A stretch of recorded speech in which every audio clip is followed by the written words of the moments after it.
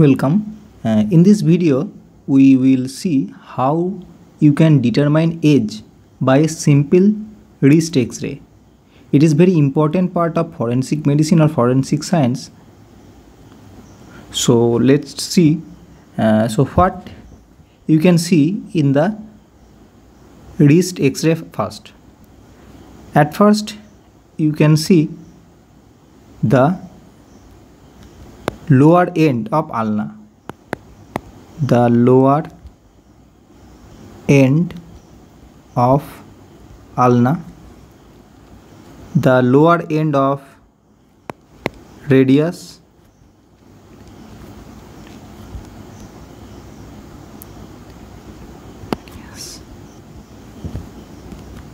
and the carpal bones, mostly 8 carpal bones. These are the capitate, hamate, triquetral, lunate, scaphoid, trapezium and trapezoid, and also pisiform. These are the 8 carpal bone and to some extent metacarpal bones. Especially the first metacarpal bone is important for the age determination. Okay, now here you can see a wrist X-ray. Okay, then wrist X-ray you can find the bones. This large bone is capitate. Then in the left side of it, it's hamate, or you can say in the lateral side, because here is the first metacarpal bone and it is the lateral side and it is the medial side. Okay, so into the medial side you can see the hamate, then and this large bone is the triquetral bone, it is the lunate. Okay, so it is the lunate and it is the large bone is scaphoid. This bone is trapezium and this bone is trapezoid, and here you can see a round bone above the triquetral. It is the pisiform bone. Okay, so again you can revise. It is the lateral side, it is the medial side. Okay, the largest bone is the capitate, then the wedge shaped bone is the hamate, then the pyramid shaped bone is the triquetral, the moon shaped bone is the lunate, the boat shaped bone is the scaphoid, the quadrilateral shaped bone is the trapezium, and the shoe shaped bone is the trapezoid. Okay, and a P shaped or P like bone is the pisiform.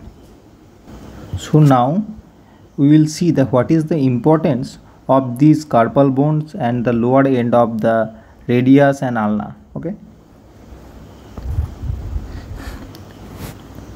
so the appearance of carpal bone is vary.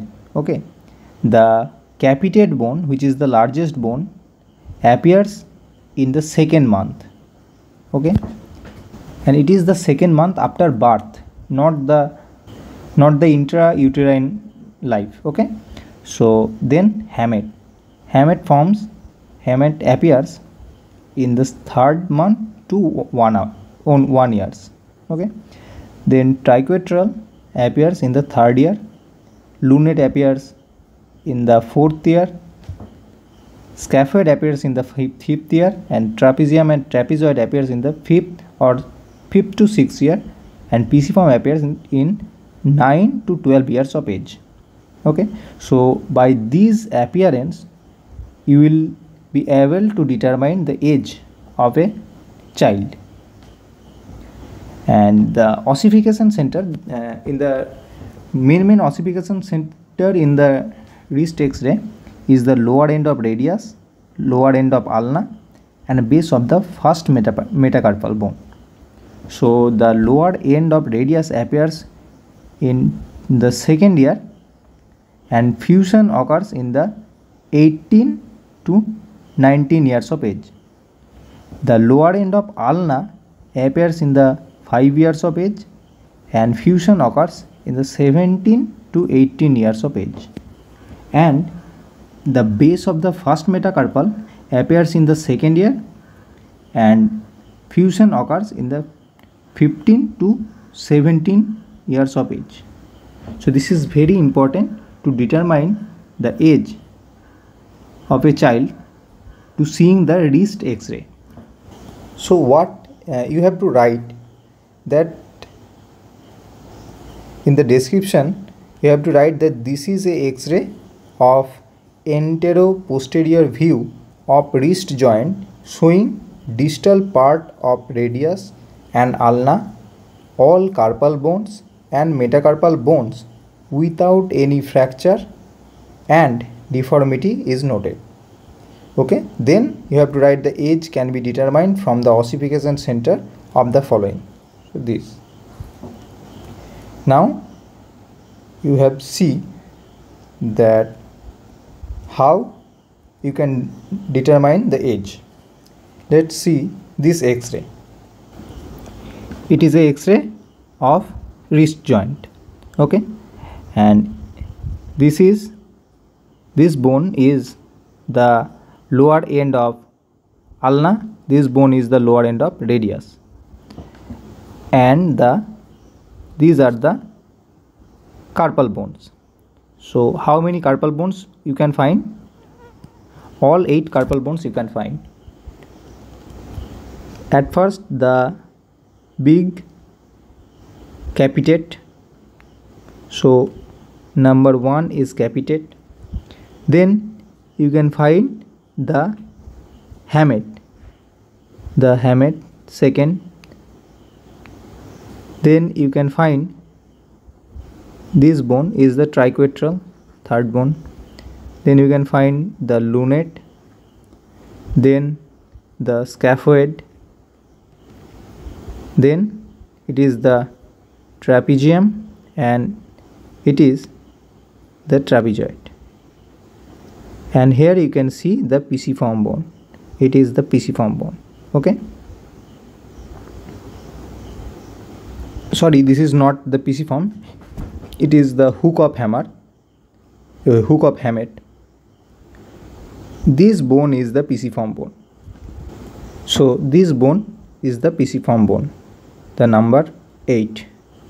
So all 8 bones is already appear, and the lower end of radius and ulna is also fused, because there is no gap between here. There is no gap between here. So it is, you can see the chart. Now the all bones are appear, all carpal bones are appearing. So you can definitely see that it is the above 12 years, because pisiform is already formed. Okay, or better you can say that it is above 9 years, because someone's carpal bone may appears in the 10 years, so you cannot say that it is 12 plus. Okay, maybe 10 plus. So you have to mention the lower limit. So by this carpal bones you can say this child is 9 plus age. Okay, so 9 plus, but you have to see the lower end of radius and ulna. Okay, so lower end of radius appears in the second year, and lower end of ulna appears in the 5th year. So already appearing, and fusion also occurs. So fusion occurs in the 18 to 19 years, and the lower end of ulna fusion occurs in the 17 to 18 years. Okay, So already fusion is done. Fusion is done of lower end of radius and lower end of ulna. Okay. So it is 9 plus is obvious, but also you can say that it is also 70 years plus age, because the lower end of ulna is already fused. But also you can say it is 18 plus. You have to goes perfect. Okay, so 17 plus also occurs, but you have say that it is 18 plus because in the 17 years of age may fuse the lower end of ulna, but it must be 18 plus to have the fusion of the lower end of radius. So the ultimate age of this child is 18 plus. Okay, you have to write that all the 8 carpal bones are present and the lower end of radius and ulna is also fused. So the estimate age of this child is 18 plus. Now the second X-ray. Let's see the X-ray very carefully. These all 8 bones are present. Okay, see the very carefully, the all 8 carpal bones are present. This is number 1 capitate, this is number 2 hamate, this is number 3 triquetral, this is number 4 lunate, this is number 5 scaphoid, this is number 6 trapezium, this is number 7 trapezoid, and this is number 8 pisiform. So all carpal bones has already appeared. Okay, so you can say that it is obviously above 9 years of age, above 9 years. Let's see. So it is above 9 years, we can find by the seeing carpal bones. Then you will see that it is the ulna, lower end of ulna, it is the lower end of radius. Okay, so the lower end of ulna has appeared but not fused, because there is a gap. So lower end of ulna, and here also the in the radius form. So the lower end of ulna and radius has already appeared but not fused. So as the appearance of lower end of radius and ulna, you can say it is 12 years or 12 years plus, and better you can say 5 years plus. Okay, but fusion is not occurring. Okay, so if the fusion is not occurring yet, so you can say by the lower end of radius that it is below 90 years. Why here you tell the upper limit? Because if anyone's age is 18.5, okay, so in the 18.5 may not this fusion occurs. Its upper limit is 19 plus. So in the 18.5 years it may be fused or not fused. Okay, so here we always say the upper limit, so maybe 19 plus. But if the 19 plus he is, so it must be lower end of ulna is already fused, but here you can see the lower end of ulna is not fused. So better you can say that it is 18 plus. So ultimately what is the best? You can write that it is the 19 plus and it is below 18. Okay, so it is below 18. So the approximate age of this child is 90 to 18 years. Okay, So this is how you can determine the age. Okay, so this child's age is between 9 to 18 years. Let's say another X-ray. In this X-ray, count the carpal bones. Okay, 1, 2, 3, 4, 5, 6 and 7. Okay, so 7 means the trapezoid, the bones appears up to trapezoid. Okay, and pisiform is not formed, not appears. So here you can say that it is below 12 years. Why not below 9 years? Because someone's age may be 11. So pisiform may form or not form, but the 12 years is the ultimate age pisiform must formed. Okay, so it is obvious that the age of the child is below 12 years. Okay, so below 12 years because pisiform is not formed yet.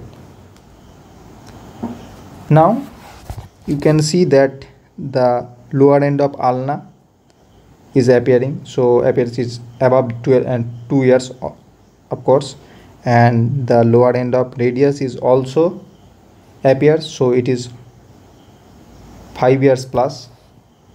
It is obvious that he is 5 years plus.